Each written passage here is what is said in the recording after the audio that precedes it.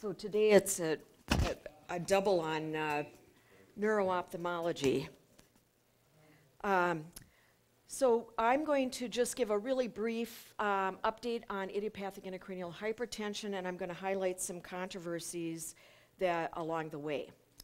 But I'm going to first start with a typical case of a 28-year-old woman who has headaches. They're increasing, they're daily, and they're disabling.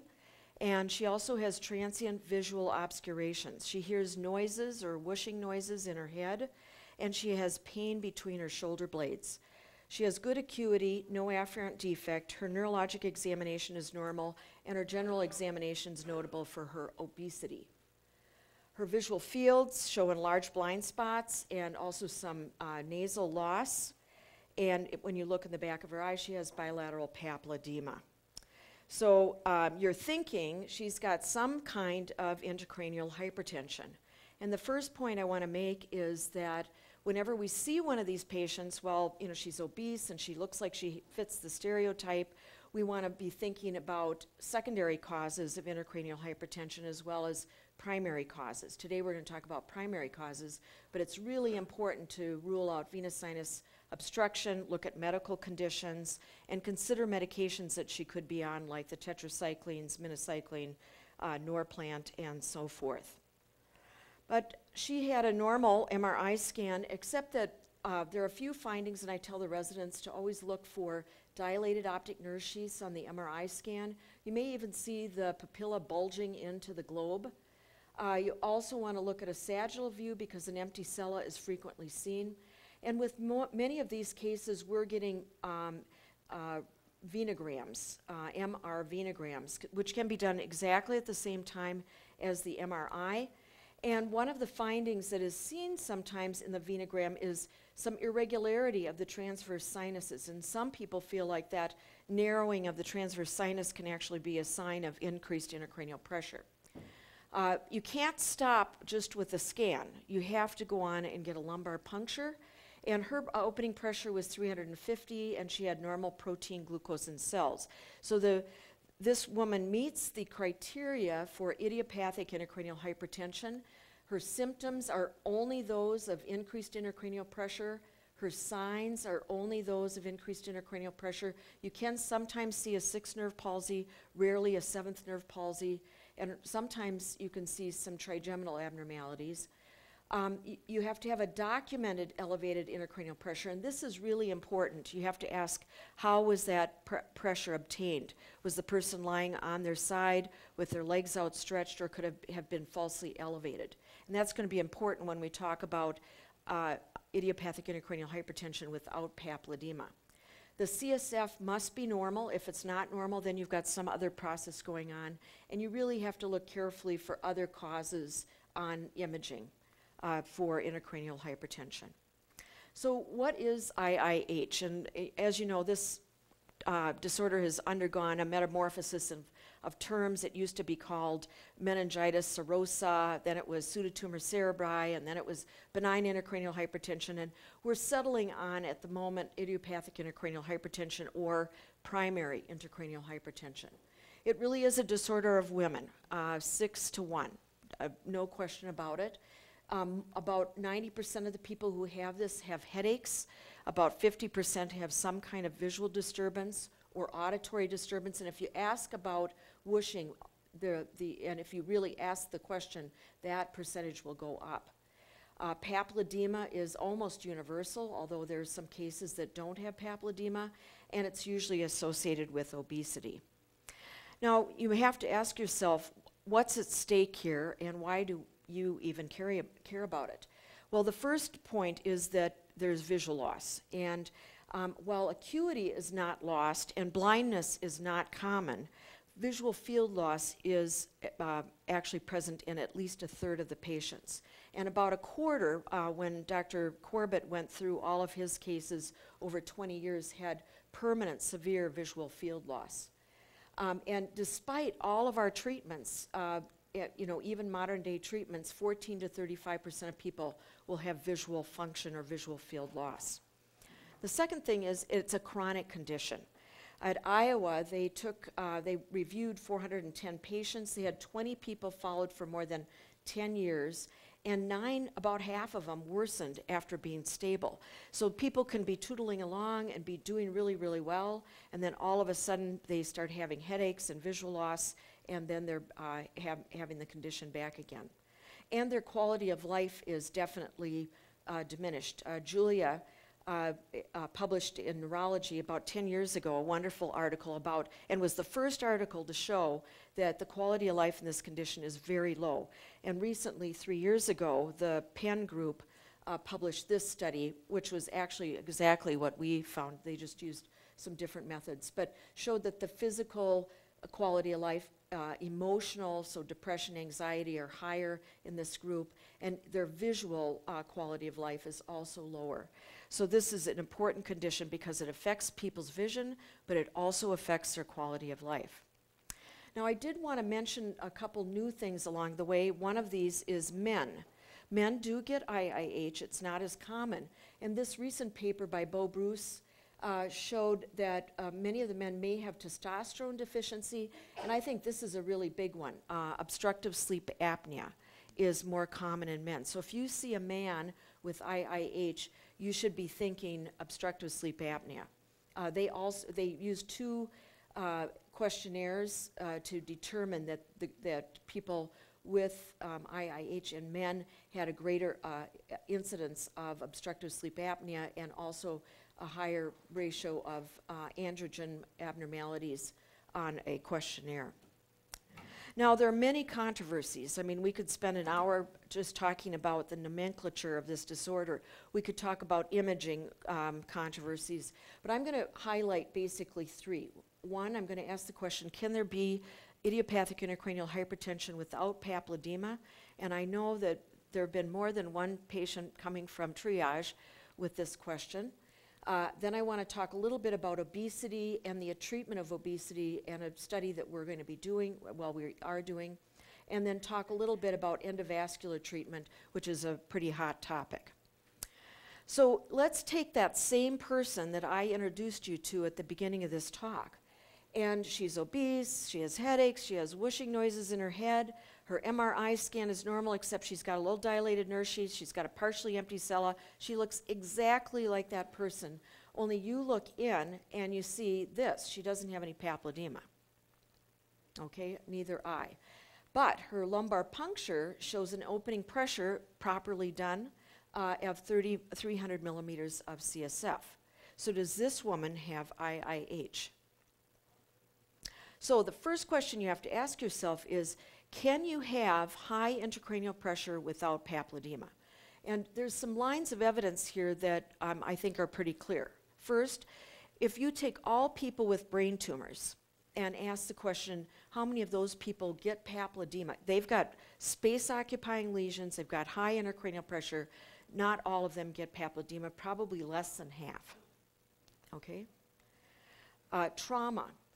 Jack Selhorst in 1985 sat in an intensive care unit in a busy city hospital looking at everybody's fundus who had had a bad head trauma. And he followed them through their stay in the ICU, monitoring their intracranial pressure with Bolt monitoring, and went to look to see if they developed papilledema. And he followed them for days out. And he found that about half or less developed papilledema, even though he was looking every single day. And these people had documented high intracranial pressure. And then I think another really good line of evidence is we often see people with asymmetric papilledema. So here's the same person, and on one side, maybe you could make out grade 1 papilledema, but on the other side, you've got grade 4 with obscuration of all the vessels, 360 degrees. You've got two different grades of papilledema in the same individual with the same high pressure. So this has led people to believe that the pressure is transduced along the optic nerve in the dural space, and that some people's anatomy may not allow for people to have pressure developing behind the globe and giving axoplasmic stasis, which is what papilledema is, axoplasmic stasis. So the answer to this question is yes, there can be high pressure without papilledema. Now, the waters became muddied when the headache folks got involved here, and over the last 15 years or so, they've been doing lumbar punctures on people with chronic refractory headaches, okay? And in one center, they found 15% of people with chronic daily headaches, they just all comers did lumbar punctures, and they had pressures up to 450. Now, this study was always criticized because they said, oh, you'd never had a neuro-ophthalmologist looking, you were just, just looking at an undilated pupil, maybe all these people were a rebound. And so a second study was recently published of 60 people with chronic migraine, and 10% of these people had increased intracranial pressure, and all of them had BMIs of greater than 25. And their conclusion was that in patients with BMIs over 30, you should at least consider idiopathic intracranial hypertension if people have a lot of chronic migraine. So we did a study that we published last year. We took all of our patients with IIH, and we found 20 people who met the criteria of IIH without papilledema, and we matched them to 20 people with papilledema, and all these people were examined by a neuro-ophthalmologist. All of them had opening pressures done by Judith or by a neurologist that we trusted. And here's what we found. When we compared, most of these people were women, obviously. Most of them were obese. The BMI in this group was a mean of 35. They were almost identical. The two differences were the people without papilledema had a slightly lower intracranial pressure, mean of 309 versus 373. We didn't pick anybody that wasn't, it had to be higher than 250 millimeters of CSF. The other thing was that these people had more lumbar punctures. Many of them, because nobody believed that that's really what they had, was that they had intracranial hypertension. They both had migraines, they both had depression, and we couldn't find any differences in their symptoms. They all had headaches, visual obscurations. Maybe the IIH with papilledema had a few more visual obscurations.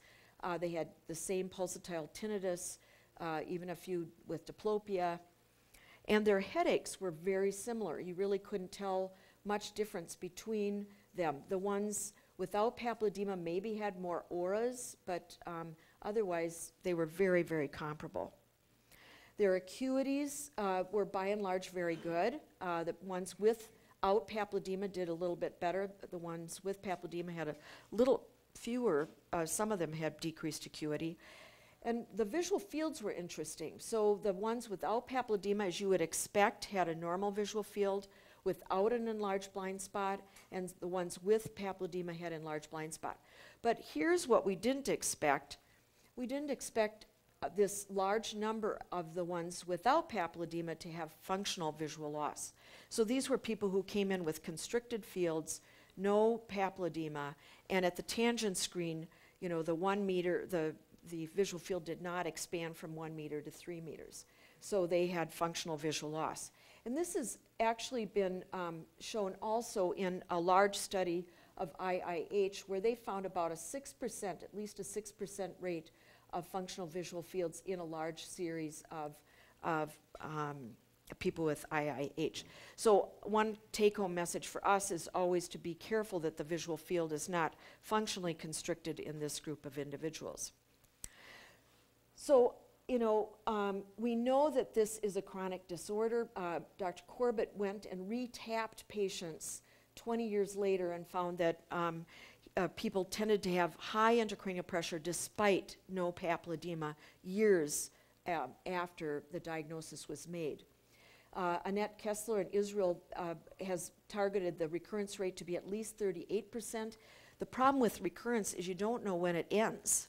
Many of the patients I follow have it for years and years, and if I take them off their Diamox, their headaches are back, their symptoms are back, their papilledema gets worse. So it's like it's a chronic condition.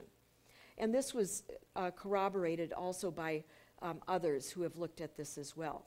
And you have to ask yourself, how many of these patients continue to have increased intracranial pressure without papilledema? And the answer has not really been determined yet. So I think the IIH without papilledema exists. It's probably not common. I don't think it's as common as 10% of every chronic daily headache patient. I see headaches all the time, and it's not 10% of my practice in a headache clinic. But I think it's difficult to diagnose, and I think there's some caveats. We have to be sure that they have truly elevated intracranial pressure, that the pressure was measured properly, that the person wasn't valsalving, they weren't hypoventilating. I think you do have to look, you can look at the MRI scan to help you with these cases. I especially like to look for empty sella, narrowing of the transverse sinuses. And then I think we have to watch for constricted fields because they can have functional visual loss. And then I think this point really hasn't been made enough, that this really is a chronic condition and that people can have this condition for years. And while some people can have a self-limited one-time event, there's a whole group of these people that have it for a long period of time. So going from IIH without papilledema to why does this occur, there's some work being done about the genetics of this disorder. Judith has given a very nice grand rounds about vitamin A in this disorder. I'm just going to touch on obesity. So I just want you to watch the browning of America, the fattening of America. This is in 2000, 2001, 2002, 2003, 2004, 5, 6, 7, 8. And we, in 10 years, in 20 years, have really gone from a fairly lean country to a fairly, I mean, we're, you know, over half the country is greater than 25 to 30% obese. This is really an epidemic. So does obesity have anything to do with IIH? Well, first of all, the first line of evidence is that 90% of the people who have it are obese. Case control studies show that that's one of the factors that separates out people with this disorder. And if you can lose weight, you can go into remission. And of course, obesity has numerous complications. We've already brought up sleep apnea, but there's insulin resistance and other comorbidities with obesity like polycystic ovarian disease that can make this diagnosis and this condition very difficult for these individuals. It is really clear that the incidence and prevalence increases as you look at obesity. So if you take a normal weight population, the incidence is about 3.5 per 100,000. As soon as you get overweight individuals, it goes up, and when you have obese individuals, it's 20 per 100,000. That's the same incidence as multiple sclerosis. So it's very common, you know, and it's pretty common in obesity. Moderate weight gain seems to precipitate this, and Annette Kessler has pointed out, this was I think in ophthalmology just this year, that the patients who have IIH tend to have the pear-shaped body or the lower fat body as opposed to the apple or mid-shape, the one you see often with metabolic syndrome. So there's some rationale for people having obesity causing or being related to increased intracranial pressure. One is some people believe that the abdominal adiposity affects the central venous pressure.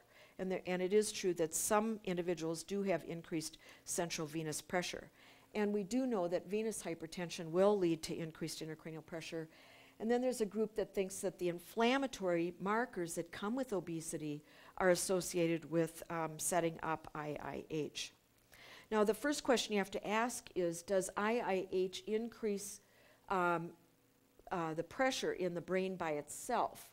And James Corbett did a study where he showed that there was maybe a little bit of elevation of pressure, and so that's when we started adopting pressures have to be greater than 250 in obese people.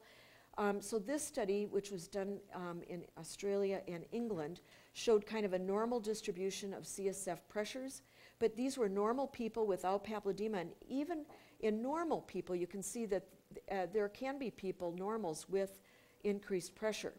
Then they stratified those people from underweight and normal, and while there was a trend for the overweight and obese people to have a slightly increased incidence of higher pressures, it was not statistically significant.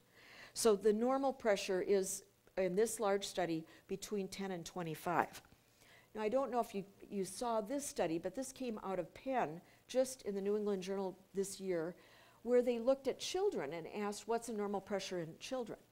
And it was done at a children's hospital, people who were coming in for various reasons for lumbar punctures, and they excluded people with known high intracranial pressure. And look at the normal range in pressures. These were kids with no papilledema going from, 80 millimeters to, 450 millimeters. Whoops. And one thing that they found that is, I think, important is that there were some things that caused pressures to be elevated, and one was sedation. So when kids are sedated, they hypoventilate a little bit, and their pressures can be elevated. And so you really can't accept that high pressure in children if they've been sedated. You really have to be careful about that or monitor it carefully. They also found a slight correlation with BMI. As the BMI went up, the opening pressures got a little bit higher, but it wasn't a one-to-one. And the pressure really was all over the place for all ages. So I think this is kind of cool that finally we have a study that actually shows what normal pressure is in children. So how about obesity? Should we say that obesity is the cause of IIH? Well, I think first of all we have to explain the non-obese cases. Not everybody's obese, 10 to 20% of people are not obese. And in children, 70% are not obese. And in many centers across the world, very few people are obese with this condition. So there's a lot of things that we really don't understand. Bo Bruce did a study this year that showed if you take all the non-obese patients, more of them are likely to have medication-related IIH. So in your non-obese patient, you better look a little bit more carefully for a secondary cause. I think the link is there. It's not fully understood. And as we see more obesity in our country, we're more likely to see IIH, and we probably really need to repeat some of the incidence and prevalence studies. Certainly, this is well proven that obesity is linked with headache chronification, meaning that people who have episodic headaches can develop chronic headaches without high pressure due to having obesity. Now, what about treatments? I'm going to spend a couple minutes now talking about treatment. There really are no double-blind, masked, controlled trials in this disorder. Data is really case series. And our goals of treatment really should be to resolve the condition, prevent visual loss, treat the headache, improve quality of life, and then get people back to work, because a lot of these people end up not being able to live their lives. Some people would argue you wouldn't even treat somebody who doesn't have symptoms or signs. There can be people who come into the clinic who have papilledema, diagnosed IIH, but have really no headaches, no visual loss, no nothing. You really could argue, do you really need to treat those people? Because you may not. For sure, you should at least think about depression, because that's a higher incidence. Ask about sleep apnea using the Berlin questionnaire. And if they're overweight, you have to counsel them about weight loss, because there have been many studies. Len Johnson and Mark Cooper-Smith have shown that just losing a modest amount of weight can actually bring about a remission. And the evidence for this really has been known for a long time. Back in the 60s, Greer, who was a kind of a pseudotumor cerebri maven when it was called benign intracranial hypertension, advocated for weight loss. Then Newberg, she was a internist in the 70s, and she had a bunch of these patients and looked in the back of their eyes. Some of them she took photographs of, put them on a rice diet, about a 600-calorie rice diet for several months, and she showed that they were able, in 3 months, this person lost their papilledema just by going on this rice diet. So this is the first evidence we had that diet actually worked. Dr. Sugarman in Virginia does bariatric surgery, and he was finding that his bariatric patients who underwent bariatric surgery for their IIH had a definite improvement in their condition, and then Len Johnson and Mark Cooper-Smith found the same. This summer, this study was published in the British Medical Journal, and this was 25 women with IIH. They followed the women for 3 months and got a baseline on their headaches, on visual situation, etc. They put them on a 425 calorie diet for 3 months. Can you believe anybody could stay on a 425 calorie diet for 3 months? That was the most amazing part of this whole study. And then they followed them up after the diet. But this is really incredible. I mean, 425 calories.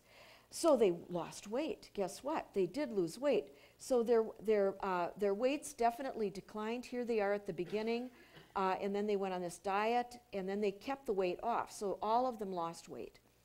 And their intracranial pressure went down, which was really remarkable. On average, about 80 millimeters or 8 centimeters. And their headaches got better. Their papilledema improved, but only 4 developed completely normal intracranial pressure at the end of the study. So this is really the first study where they used a case, themselves as a case controlled, but it's the first really prospective cohort study that's ever been done in this condition, showing that weight loss really does improve the headaches, it improves the intracranial pressure, it improved papilledema, etc. So we're embarking, because in the Cochrane review, there's no adequate therapy, no evidence for any adequate therapy.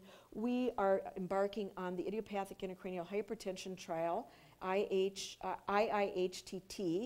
and it's a randomized trial with mild visual loss, and it's comparing diet alone versus diet plus acetazolamide. And the hypothesis is that acetazolamide plus diet would be superior to diet alone in restoring vision in people with mild visual loss. But at the same time, we're looking at genetic factors, proteomic, genomic factors. We're looking at metabolism factors and vitamin A in the serum and CSF in these individuals. We're one of 39 sites across the country. As you can see, most of them are on the East Coast. So we're holding up the West Coast and Intermountain area. This study is just underway.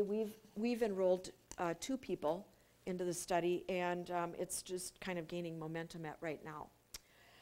Well, aside from weight loss, what else can you do with these folks? Acetazolamide has been used for 30, 40 years, and it's not an easy drug to use because it's got a lot of side effects, but for many of us, we feel like it's pretty effective. And the biggest problem is using the correct dose. Most people need at least 1 gram.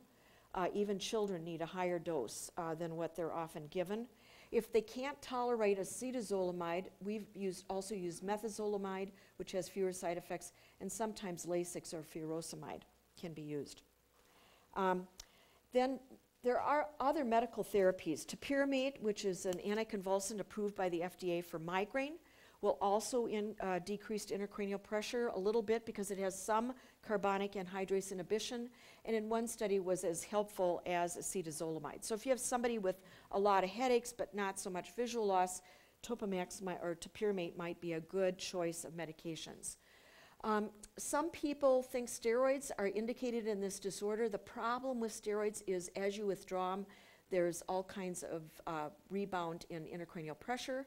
So most people kind of avoid the steroids because there's weight gain and you get diabetes and everything else. So we probably don't use it.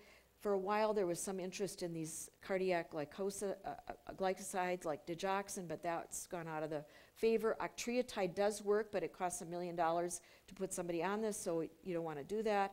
And some people with polycystic ovarian syndrome have had benefit from metformin and diet. This is in women. Now, there are surgical treatments if people's vision drops. You may not think about lumbar puncture as a surgical treatment, but there are times when we use lumbar puncture to temporize the situation, get people out of this acute situation. If they're losing vision, get them in the hospital, put a drain in, get that fluid off of the nerve right away. You can do that quite quickly. We don't use subtemporal decompression. This was a procedure where they actually took the temporal bone off the brain and let the brain swell on the pressure. Well, you can imagine the unsightliness of that, so nobody really wants to do that. The 2 procedures that are most used are shunts, and the shunts are gaining some popularity again because there are adjustable valves where you can actually dial in your pressure of what you want. because some of the problems with these shunts were they'd overdrain, underdrain, and you could never get the pressure just right. So they're gaining popularity. Optic nerve sheath fenestration, we still use that, and I'll show you some data that supports our use of that. And then gastric bypass. For some of these people, there's so many new procedures, lap band therapy, et cetera, that are pretty benign that really do help with weight loss and probably are more curative. And then the new kid on the block is venous stents. How many of you have heard of venous stents for IIH? Well, good. So you're going to learn something this morning.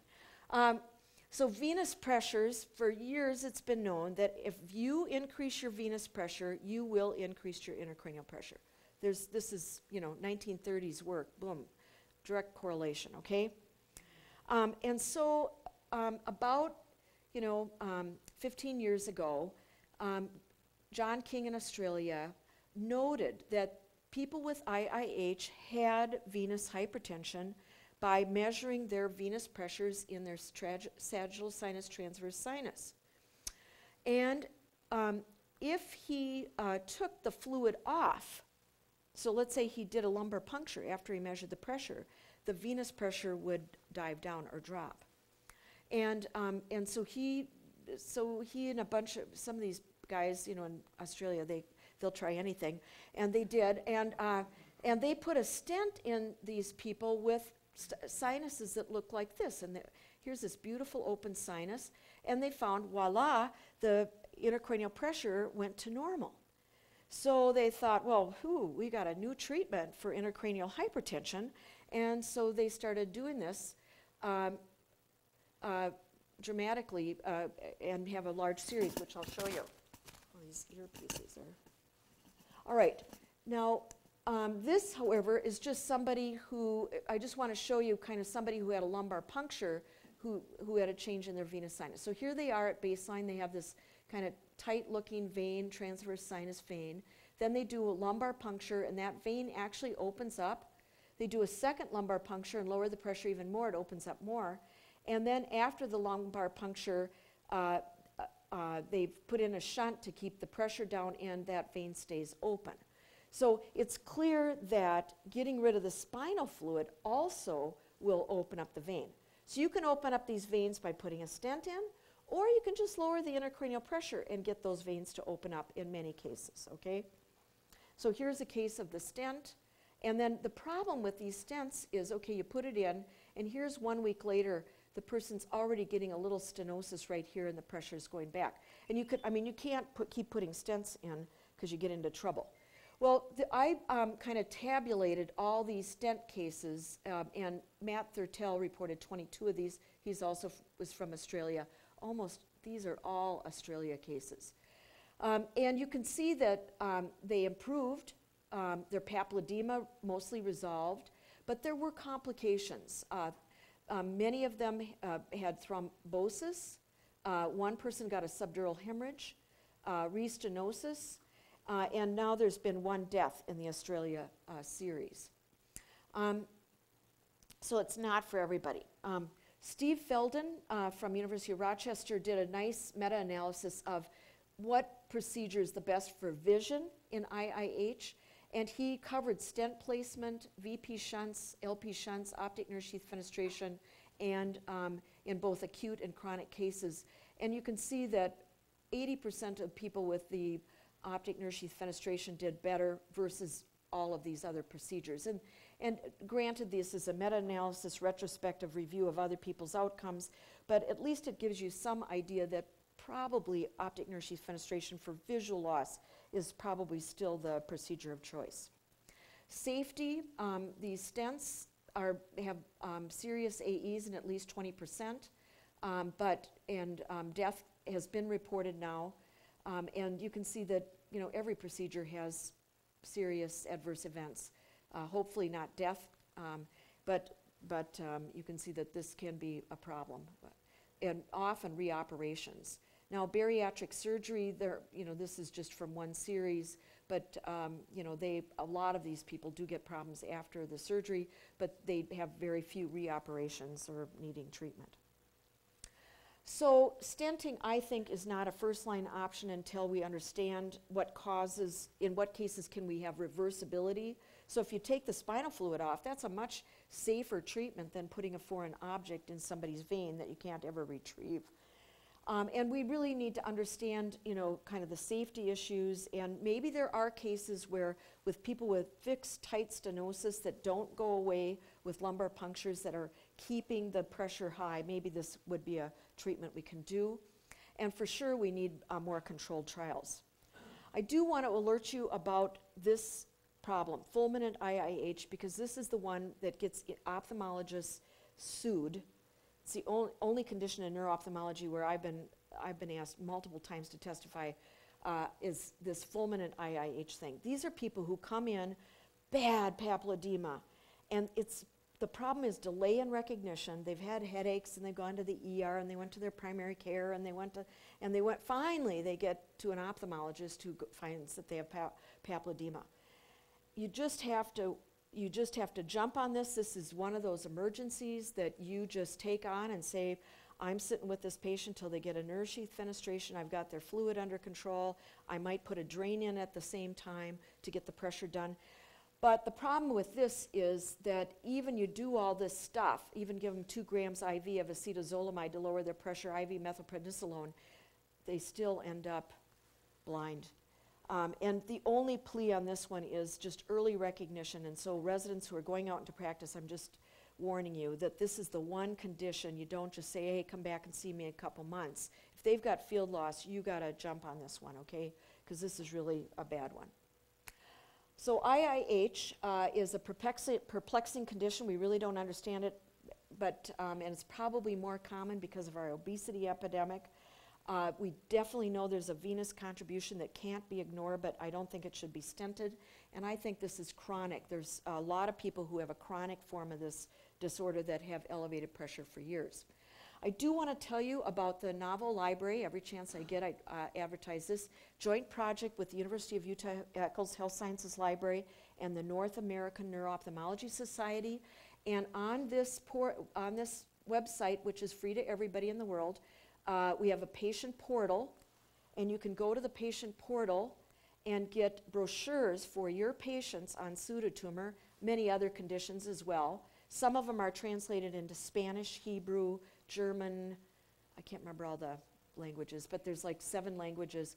An up-to-date, this will take you to an up-to-date search for the recent 5 years in PubMed of IIH articles. There's a support group website, and there's some other tools. And then these are all downloadable in large print format as well as regular print format for your patients. And so I've left about 4 minutes for questions here. We can maybe turn the lights on. It's a whirlwind tour, yeah. With regards to the cases that don't have papilledema, Yeah. is there any role in looking at these venous pulsations? Like I know they're not specific, You know, but could it be sensitive and rule it out? I love venous pulsations. I love them, I study them, I adore them, I look for them, but no, you can't use them. Because there are cases with actual documented venous pulsations with an opening pressure of 500. And documented, okay? So I mean, you can't use them completely. Now, it makes you feel warm and fuzzy when you see those little venous pulsations. If you were going to take people and say venous pulsations are present, how many of those have increased pressure? Probably very few of them would, okay? So you can still kind of use it, but it's not something you want to hang your hat on. If you've got somebody who's obese, chronic headache, no papilledema, but you don't know, and they've got whooshing in their ears, and maybe they've got pain between their shoulder blades, and maybe, do you know what I mean? You don't know. You may have to do you have to do a lumbar puncture to know for sure. Even though I love that sign, and there's some people who believe if you saw them and they went away, then maybe that's a better sign, but you really can't hang your hat on it. Yeah, Randy. So fascinating, and it's obvious that as I reviewed what you're saying, there's a lot more unanswered questions than answered questions. Yeah. But it sounds like this is another classic complex trait disease in which you probably have some genetics involved, you've got some underlying overall physiological differences interplayed with some obviously important hormonal influences. And what in the world of androgen brings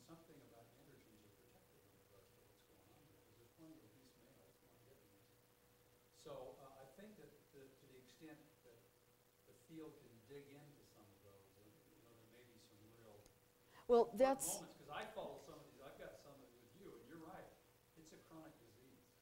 um, And they either put up with their symptoms of Diamox, or they quit because they want it, and then they get the other symptoms back. I mean, most of these people, once they have it, unless they can get a dramatic weight loss, my They- experience is they go just smolder and keep going on.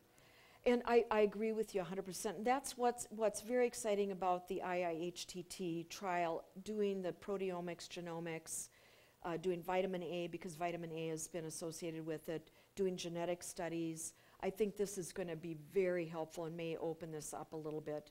But it is complex. I think this is definitely a complex disorder. It's not a easy schmeezy, oh yeah, it's just obesity, or it's just this, or it's just that.